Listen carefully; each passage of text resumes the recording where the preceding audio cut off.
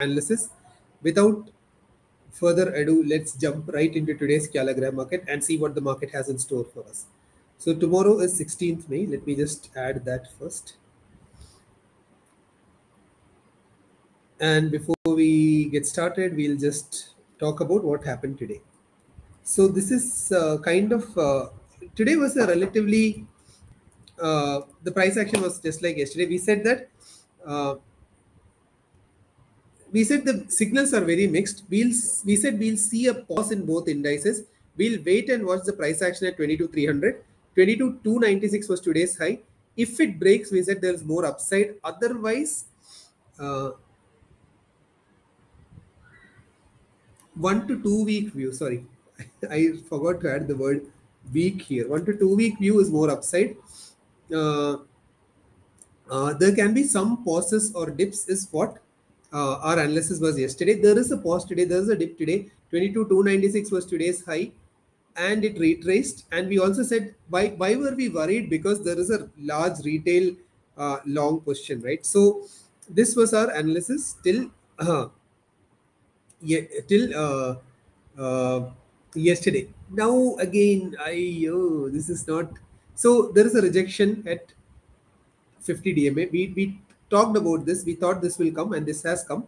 So Nifty rejected at 50 DMA, forming a doji. 50 DMA, forming doji pattern. Right. This is the first thing.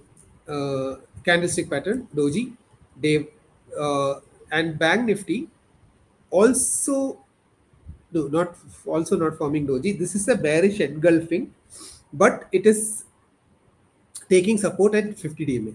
Bank Nifty forming bearish engulfing, taking support at 50 DMA. But there's no clear sign of support because there's no rejection, right?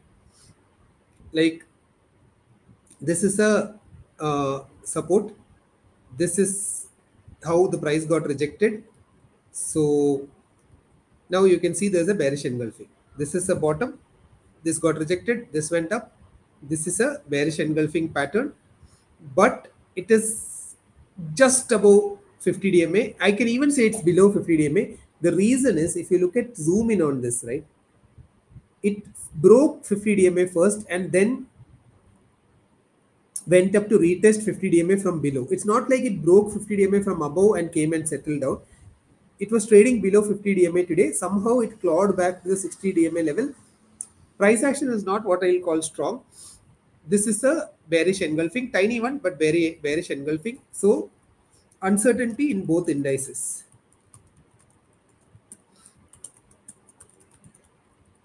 A week closing tomorrow means more downside, right? And now let's look at option chain. Ayo, this is not looking good either. Lot of calls got added today that you can see it here. Today's price action is fully calls, no puts at all. Some minor put unwinding, but mega call addition. Call addition at every strike. Nifty will struggle to break out of 22,300. Now, if you look at PCR, it is 0.7. Neutral, but bearish around ATM. Now, let's look at FII DII data. This is where things become very bad.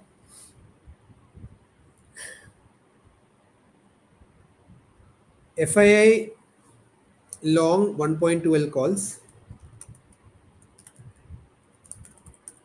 and short long 4.5L puts.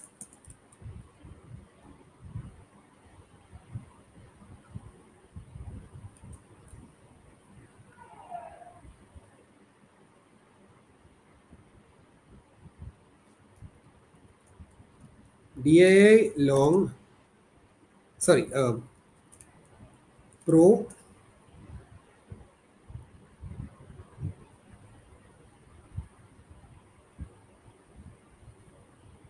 no calls, long 2L puts. And you can see it, right? They added this change of 1.8L puts, and now they are long 2L puts, 1.9L, 2L we'll call it.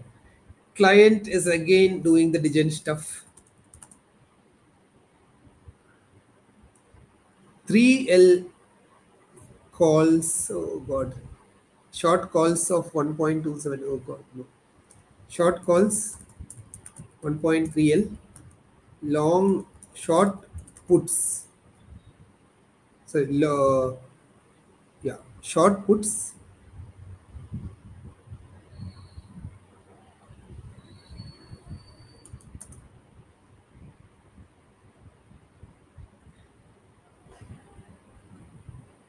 8.35.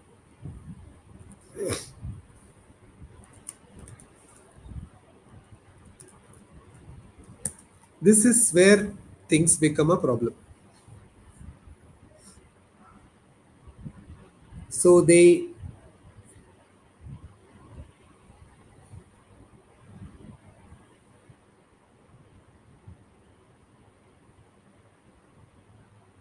I mean, I don't know what to say, because 8 lakh puts client short cannot end well.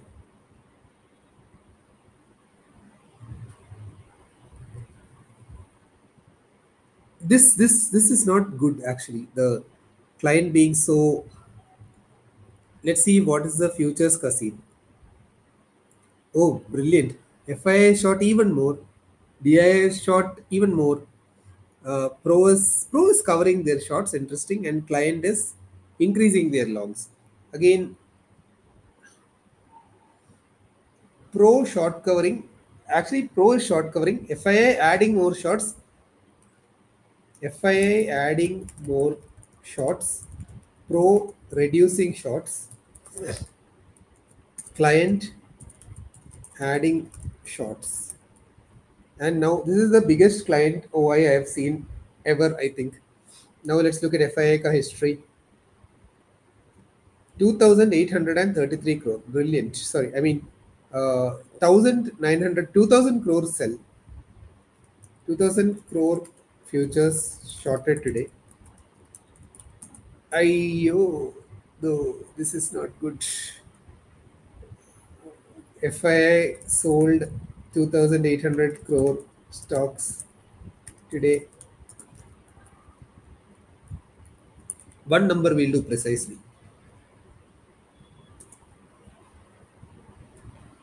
Chart is uncertain. Option chain and FII pro client data looks bearish. Trades are very tricky till Nifty breaks 22,300. Long might not be a good idea.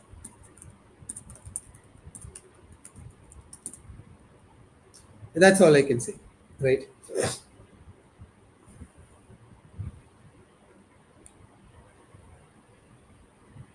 Sam is saying Nifty will crash on 4th. 4th of what? 4th of June, 4th of June. Oh, like that 4th. Okay. Retail selling put American retail buying GameStop. Who's YOLOing hard? I think we are YOLOing harder. Clients adding long futures. Yes, Srishti, client is adding long futures. Nimish, how can we identify options open interest in Nifty and Bank Nifty wise? Very tough. Nobody gives that data. Basically, long story short,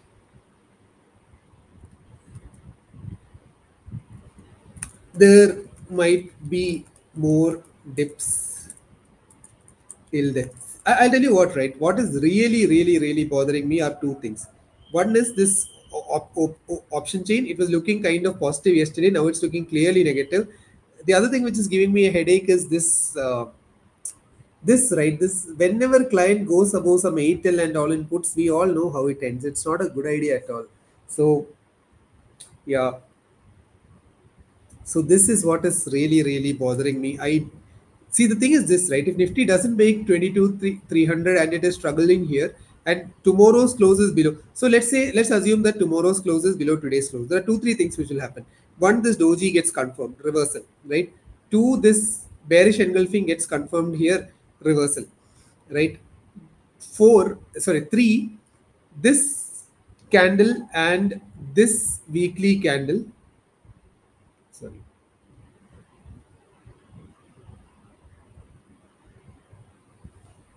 Where is this thing here? Bank Nifty's weekly candle is now looking properly weak. Nifty's candle is also not looking too optimistic. So weekly candles, the color also will change if there is further downside. Net,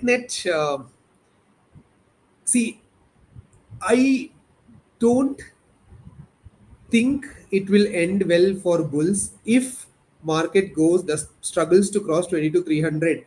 My bigger problem is, let's say the market is going to fall. I don't know what that is going to say about the world economy, local economy, election results, etc. Because somebody knows something that we don't, right? So that is also kind of playing on my head. I don't know what this means. Because see, at the end of the day, smart money knows what is going to happen in the world, right? So yeah. Now Siddesh is asking when to re-enter puts. Yeah, Siddesh, the thing is this, right? It's tough if you ask me, because if it goes below the channel, for sure it's a December puts all the way game, right? But as long as it is going to stay above the channel, I don't know if you should re-enter. Like, see, as long as this channel is alive, right? There's a possibility that Nifty might do this. So yesterday we were showing all possible trajectories, right? One is it can go like this. The other is it can go like this. The third possibility is it can go this and then this. As long as it's in the channel, I think it is staying in the channel. But if the channel breaks, for sure, we have to rethink world. And that breaking level of channel is,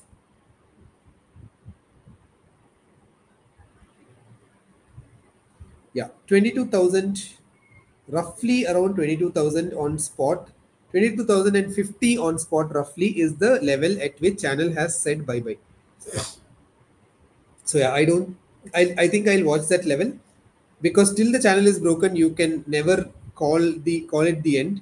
But I'll tell you what, right? Overall, it is not looking strong like it looked strong when it bounced on Monday, or whenever it bounced, right? When did it bounce? It bounced on Monday, right? Yeah.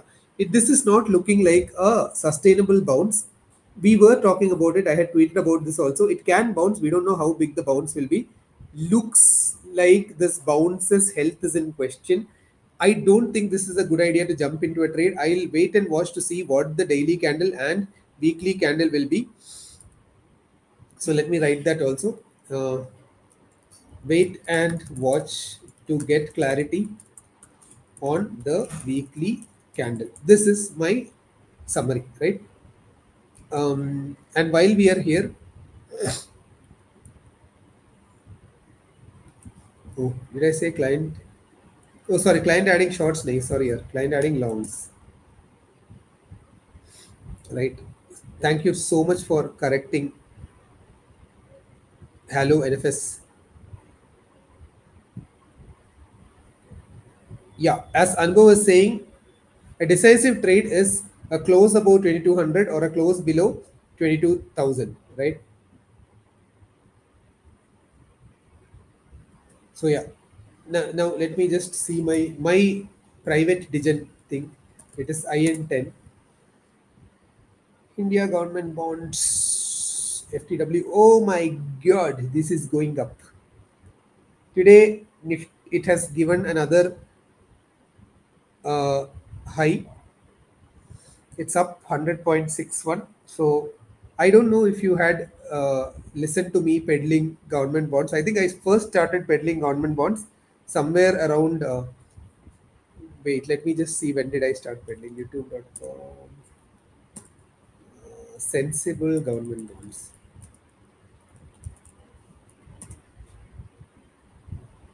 My first government bond peddling happened in 10 months back. When is 10 months back? 10 months back is, I don't know. I don't know. When is 10 months back? March or something, right? So in March, okay. So this is the sovereign guarantee. So March, May, it was trading at around 93, 94.